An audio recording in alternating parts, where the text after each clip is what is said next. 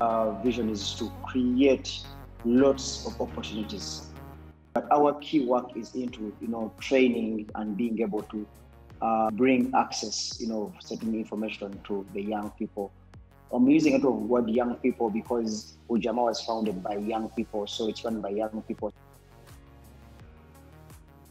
So we want to want to use this fund to contribute, to bring an end to these, land wrangles whereby, people who don't have money to be able to access, bring surveyors and map their land and get their titles. Now with this grant, they will be able to have their land demarcated. Is you want to be able to make sure that at least you collect a minimum of 12,000 parcels. So Cadasta coming in to be able to offer the tools like the hardware to the smartphones. It has been a very big plus for this project. The training that is being offered by Miguel, that guy is amazing. This grant is going to help change lives of Ugandans.